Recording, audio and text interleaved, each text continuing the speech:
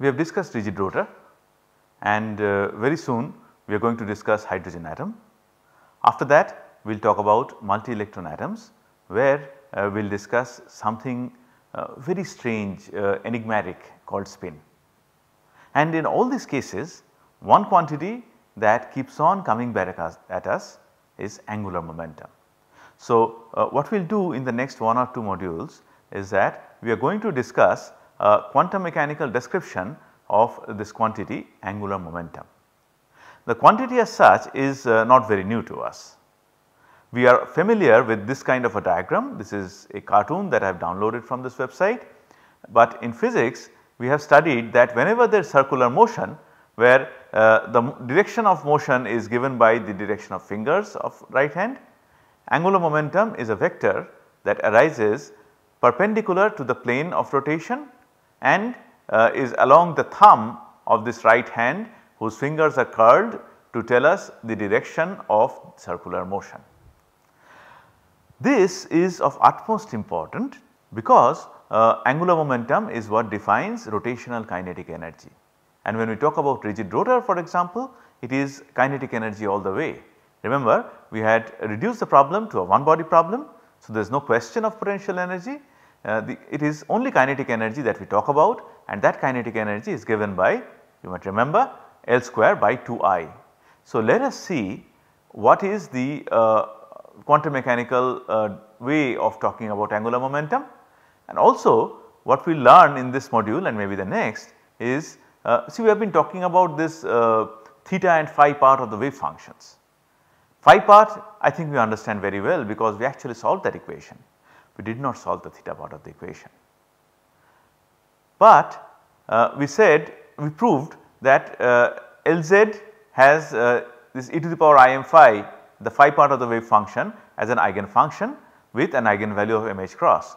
So, we said that the z component of the angular momentum of rigid rotor is mh cross, and then we said that the total angular momentum is h cross square multiplied by j into j plus 1. This is something we are going to use in hydrogen atom also. What we have not really explained is why is it that there is an upper limit of the values of m. Why is it that there are 2j plus 1 values of m? In this module or maybe the next we will get to learn that, and initially I did not think I will go that far, but now I am tempted to also talk about ladder operators in angular momentum. Remember ladder operators in rigid rotor. Similarly, we can talk about ladder operators here also, and I am tempted to go a little further and talk a little more about energies and wave functions. Let us see whether we get there, but at least by the end of this discussion we will get to know why there is an upper cap of the values of m, and also we will get to encounter a very important phenomenon in quantum mechanics which involves operators that commute with each other. What is the meaning of commute? I guess you know, but in any case we are going to talk about it. So, here goes. Let us start at the very beginning, and since I have got a feedback from many of our potential students that they would like to have things done from scratch as far as possible, we will start at the very beginning here. We will talk about the classical description, the classical definition of angular momentum. As you would know, angular momentum is defined as the cross product of r and p. L is equal to r cross p. What is the meaning of cross product? Magnitude of well, first of all, cross product is a vector product, right. Magnitude is given by magnitude of the two vectors multiplied by each other multiplied by sin theta. And what about direction? Well, we have already talked about direction of the angular momentum vector. Here what we will do is we will work with the components. So, we can write like this, that x, the position we can write as I multiplied by x, well r the position, r is the position vector, right. So, length of the position vector is given by I multiplied by x plus j multiplied by y plus k multiplied by z. Perhaps I do not have to explain to you what I, j, k are, but I still will. I is a unit vector along x axis j is unit vector along y axis, k is unit vector along z axis, and x, y, z are the magnitudes of the x, y, z coordinates of the point we are talking about in the first place. I hope that is clear. Similarly, P is defined as I into Px plus j into Py plus k into Pz. Please remember these are vector sums, I, j, k are vectors, that is why I have written them in bold and italics, and Px, Py, Pz are the x, y, z components of momentum, linear momentum. X, y, z are x, y, z components of the position, you can say. Okay. So, these are vector sums, please do not forget. Now, when I take a cross product between R and P, what I really have to do is I have to take a cross product between this and this, Ix plus jy plus kz and Ipx plus jpy plus kpz. While doing that, how many terms will I get? Well, 3 into 3, 9 terms. Let us take them in groups. First of all, what you see here is the I cross I, j cross j, k cross k terms, the cross products of the same vectors, same unit vectors. So, Ix cross Ipx gives you I cross I x px. Similarly, jy cross jpy gives you j cross j ypy, kz cross kpz would give you k cross k zpz. Okay. What I cross I, j cross j are, we will come to that shortly, and I am hoping that most of you know anyway. Still, in case you have forgotten or in case you have not come across this, we will do it. What will the next term be? Next term what we can do is we can take in alphabetical order I cross j, j cross k, k cross I. So, I cross j term what will it be? Ix cross py plus jy, well j cross k will be multiplied by ypz. So, sorry I will say that again, Ix cross jpy's will be I cross j multiplied by x dot py. Remember, x and py are just magnitudes, the direction is given by the direction of the unit vectors I, j and k. Okay. So, then kz cross kpz would, well sorry, I cross j, j cross k and k cross I. So, kz cross ipx would be k cross I multiplied by zpx. This is what it is. Sorry for the overlap here, it was not like this, but anyway I sorry about that. I cross j multiplied by xpy plus j cross k multiplied by ypz plus k cross I multiplied by zpx. So, we have got 6 terms out of the 9 that we promised would be there. What would the last terms be? We can take the reverse order alphabetically. We have taken I cross j, now let us do j cross I. We have taken k cross I, now let us take k cross j, and let us take I cross k. Okay. So, this is what we will get, jy cross Ipx, that gives you j cross I ypx. Then kz cross jpy gives you k cross j multiplied by zpy. Why am I saying j again and again? Kz cross jpy gives us k cross j zpy, and finally Ix cross kpz gives us I cross k xpz, right. These are our 9 terms. Fortunately, not all 9 terms exist. I am sure most of you would know that cross product of same vector is actually 0, sin theta. Remember I said that magnitude contains sin theta, and of course, the angle between I and I is 0. So, sin 0 is 0. So, I cross I is equal to j cross j is equal to k cross k is equal to 0. So, these first 3 terms in I cross I, j cross j and k cross k, these are going to become 0 and therefore vanish. We are left with 6 terms I cross j xpy plus j cross k ypz plus k cross I, sorry about this, plus j cross I ypx plus k cross j zpy plus I cross k xpz. Okay. Maybe I will just correct this for you, otherwise it is difficult to see. Okay, that is much better. So, I have I cross j xpy plus j cross y, k ypz plus k cross y zpx plus j cross I ypx plus k cross j zpy plus I cross k xpz, 6 terms. Now, we need to know what is I cross j, what is j cross k, so on and so forth, and that is also very well known. These are unit vectors, remember. So, unit vector means magnitude is 1 and I, j, k are perpendicular to each other. So, when you take cross products of say I and j, you get the third one. I cross j is k, j cross k is I, k cross I is j. When you take them in the correct cyclic order, you take them in reverse cyclic order, instead of I cross j you write j cross I, it just becomes minus k. Okay. X y z it becomes minus z, something like that. K cross j is minus I and I cross k is minus j.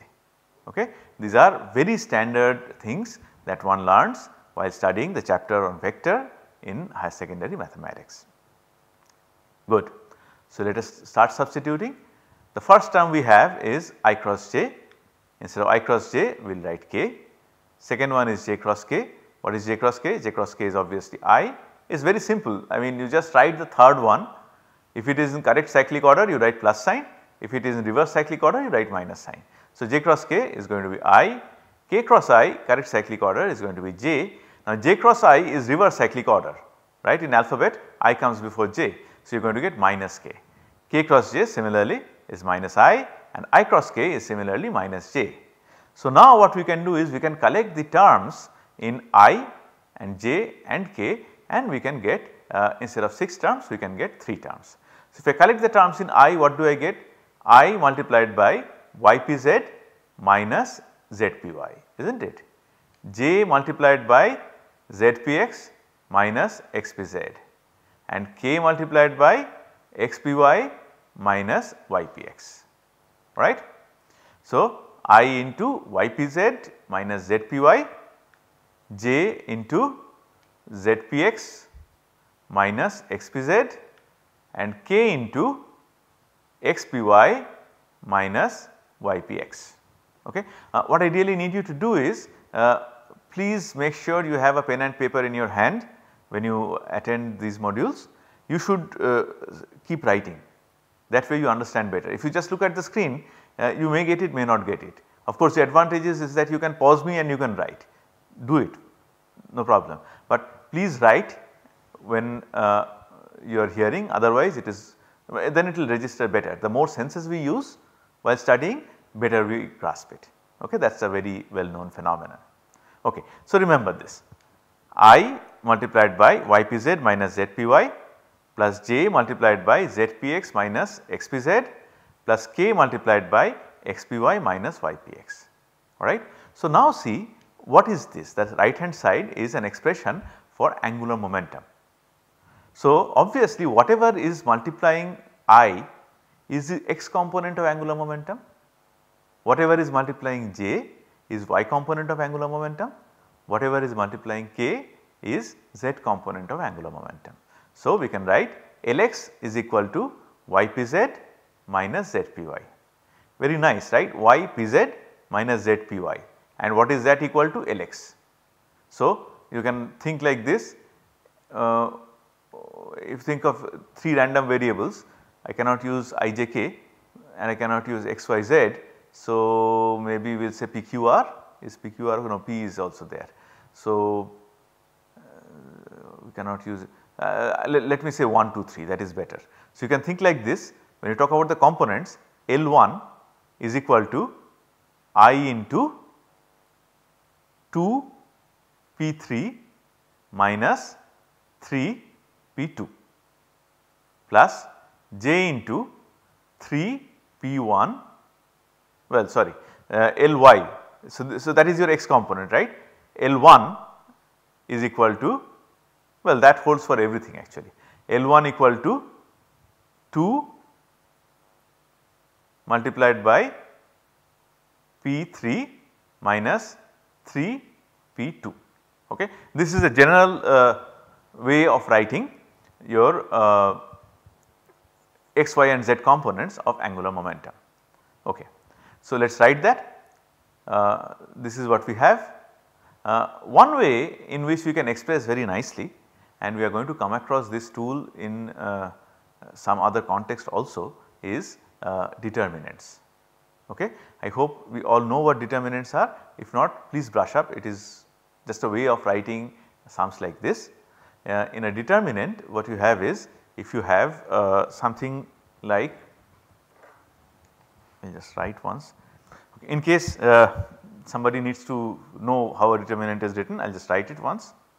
This is a determinant, you write like this, say A 1 1, A 1 2, A 1 3, A 2 1, A 2 2, A 2 3, A 3 1, A 3 2, A 3 3. This can be anything. We will just see an example of a determinant that is useful for us. Okay. But this is what a determinant is, and what it means essentially is, you take A11 multiply by this A22 into A33 minus A32 into A33, A32 into A23. So, this determinant will be A11 into A22 into A33 minus A32 into A23. Then next term is in A12, but A12, the second term has a minus sign.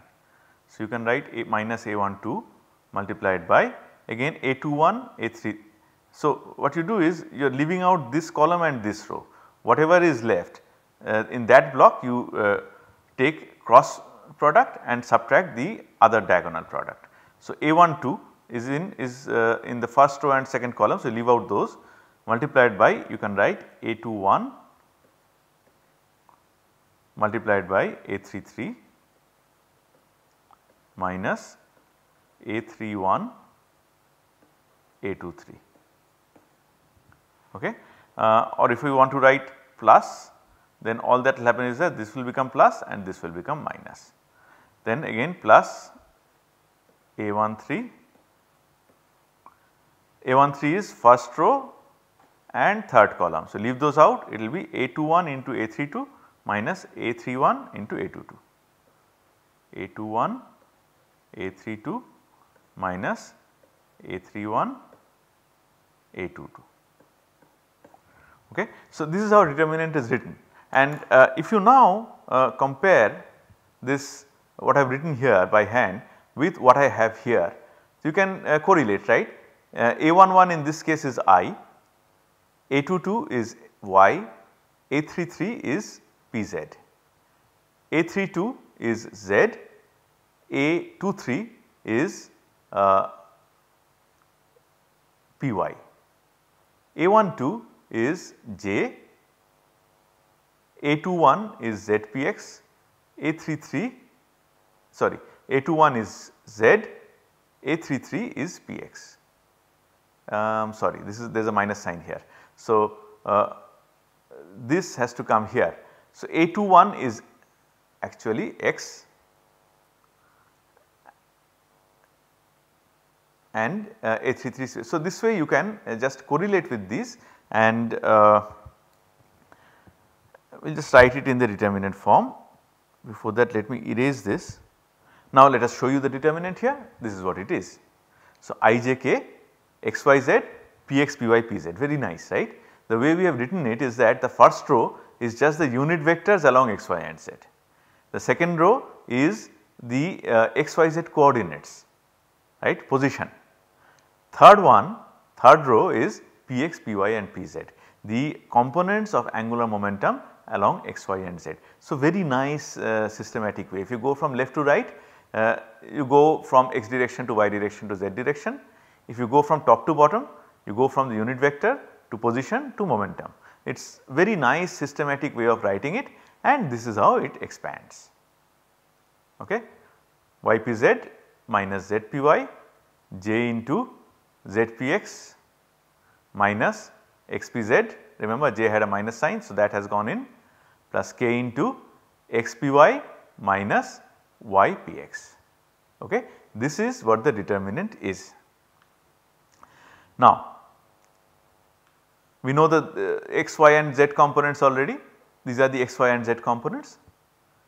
The other quantity that is very important is L square, square of angular momentum, and you will appreciate it even more when we go into quantum mechanical description. Okay. That is given by Lx square plus Ly square plus Lz square. I hope I will not work this out explicitly because I have worked out the other one, you can do it yourself. But remember, when you try to do L dot L, that is a dot product first of all. So, it will be a scalar product, no direction.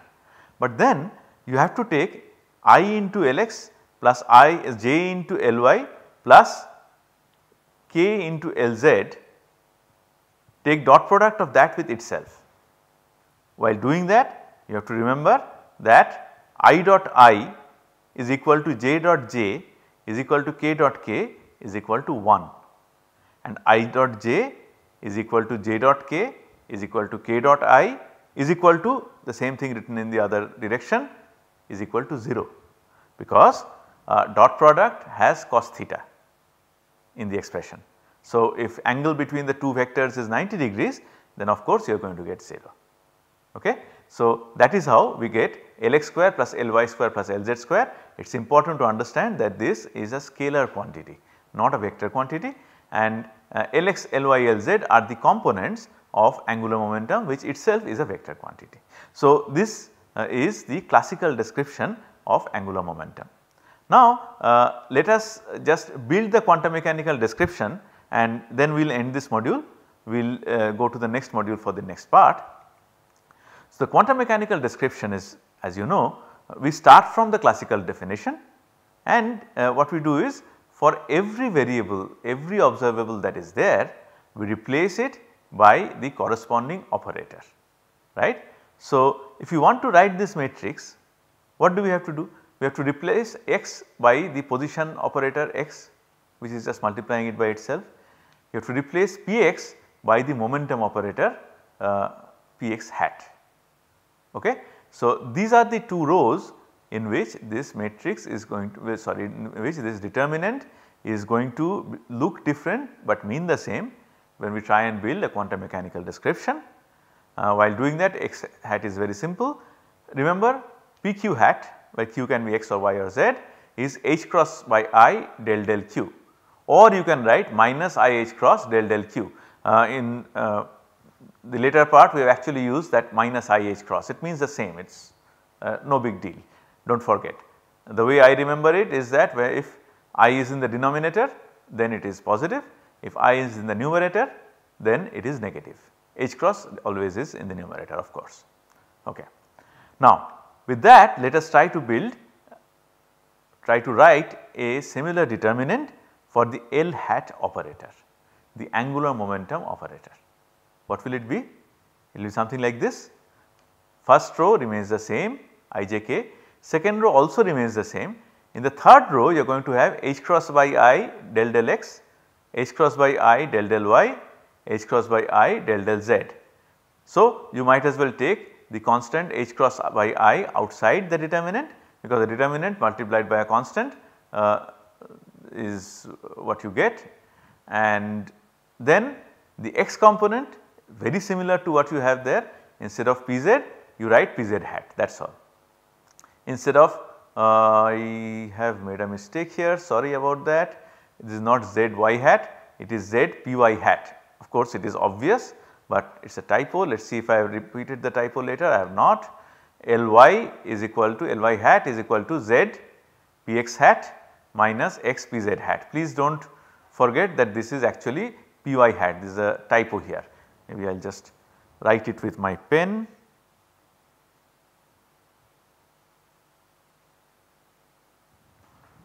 So, this one I will cut and I will write py hat for you, good. Lz hat is xpy hat minus y p x hat. Okay. These are the operators for Lx and Ly and Lz components, and these operators are extremely useful. You keep on using them in many situations later on. So, Lx you can write like this, instead of pz hat you write this del z, and this is similar. Now, what about L square operator? L square operator, for that you have to simply substitute this by Lx square, Ly square, Lz square, okay, and that will come from these Lx operators. So, I am not working it out explicitly, we will do it whenever required, but please remember that we have to build an operator for Lx square, L square also. In fact, that is the most useful operator. I am not doing it because we are not going to use the Cartesian form, we are going to use the spherical polar coordinate form. Remember, your rigid rotor problem or any problem where rotation is involved, angular momentum means rotation, some sort of rotation would be there, notionally yes, even though for hydrogen atom we say that we cannot talk about rotation, but still angular momentum is there, same for spin, but we will cross those bridges when we come to them. But what I am saying is this L square operator is actually of utmost importance, okay, that is what we work with, and we always use this spherical polar coordinate form, which you do not have to remember, we will give it to you. But since we are talking about spherical polar coordinate form, it makes perfect sense to show you what these Lx hat, Ly hat and Lz hat operators are for in these spherical polar coordinates. Okay. This minus I h cross multiplied by minus sin phi del del theta minus cot theta cos phi del del phi, this is Lx hat operator. Sometimes I make mistakes in writing these expressions, so please cross check with the book. This part you can study from Pillar's book, but I have followed Macquarie and Simon physical chemistry, Macquarie quantum chemistry book, or Prasad, or any book that you are comfortable with. Okay. But please double check and make sure that whatever is there is correct. Okay. It should not be that I make a mistake while typing here and then I do not notice it and you learn the wrong expression, that should not be the case. Okay. This is Lx hat. Next we have Ly hat, very similar, instead of sine we have cos, instead of cos we have sine. Lz hat fortunately is very simple, I h cross del del phi. Why is Lz hat so simple? Because remember what is phi, we have talked about this while talking about rigid rotor. Changing phi essentially means circular motion in the xy plane. So, the associated angular momentum has to be in z direction. So, that is Lz hat, and it makes perfect sense. You can correlate it, you can correlate say Lz hat, the angular momentum operator in z direction with the linear momentum operator also, they are very similar, is not it? This is h cross by I or minus I h cross del del q. You can even write this as h cross by I del del q if you write q equal to phi, very similar. What linear momentum is in a linear motion, angular momentum is in circular motion. It is very important to get these correlations right. And sometimes students ask this question, how do I know? How do I know which is x axis, which is y axis, which is z axis? And the honest answer to that is that we do not. We define one direction as z. If we have an external perturbation, like if we apply an external field, electric field or magnetic field, then of course we define that to be z axis. Why? Because then we have to deal with an easier operator. Okay? So, it is of course in our hands, but you will see that we will always work with the z direction because it is easier to handle. Okay? Maybe we will stop this module here and continue from here in the next module.